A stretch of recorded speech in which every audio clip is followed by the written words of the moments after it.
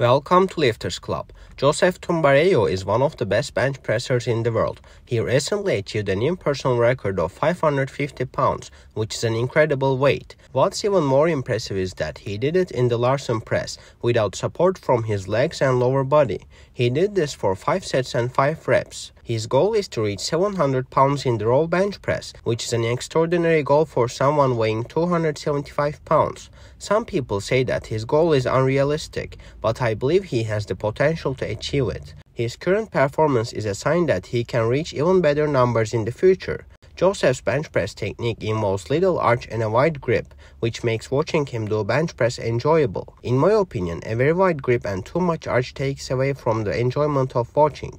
That's it for the video. If you liked the video, make sure to like and subscribe.